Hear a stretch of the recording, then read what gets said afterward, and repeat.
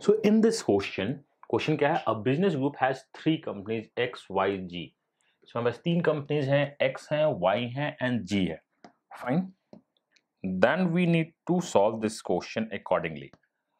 Trust P, which is engaged in the charitable activities, each group company has to donate 5%. 5% आपको donate करना है, means 1/20 donate करना. आप लिख सकते हो 5% इज एक्चुअली 1/20. फाइन. देखते हैं कि क्या यूज करना है. एक्सक्लूडिंग द लोन, जितना आपके पास लोन है उसके अलावा जितने बचते हैं उसका 5% डिनोट करना है. X has given a loan to Y, which is, x ने एक लोन दिया है वाई को, which is equivalent to 10% of the funds. मतलब मान लो कि एक्स ने वाई को 10 रुपीज लोन दिया है, which one is 10% of the funds of Y. मतलब वाई के पास फंड्स कितने थी? वाई के पास 100 रुपीज था, इसने ये लोन दिया है, मतलब एक्स के पास कम है. अब यहां तक तो ठीक है, मैंने वैल्यूज में भी काम करते हैं, बाद में लोग देखते हैं क्या है. After receiving the loan, Y has fund which is the 2 times of the funds of Z. अब Y के पास कितने टोटल हो गए? अगर आप लोन देते हो इनको 10 रुपीज का, पहले से था वो 100 रुपीज, 10% है, इसके बाद 110 रुपीज हो गए, मुझको पता है. Which one is 2 times of the funds of Z? मतलब Z के पास 55 रुपीज हैं, that we know.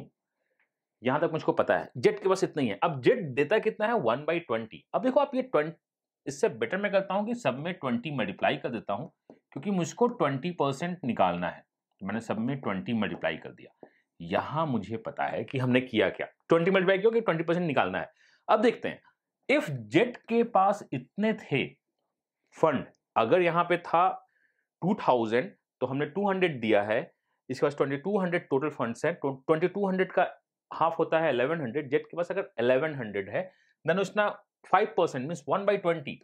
55 इंटू 20 जो जेट का फंड है का 1/20 मींस इसने लोन 55 दिया है, मतलब 55 रुपीज का लोन दिया है.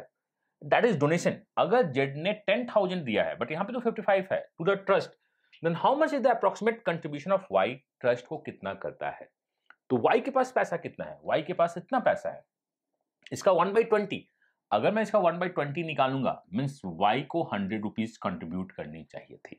अब मैं क्वेश्चन सॉल्व करता हूं.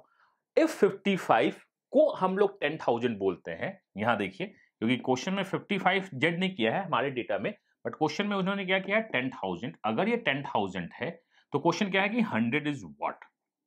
That's the value.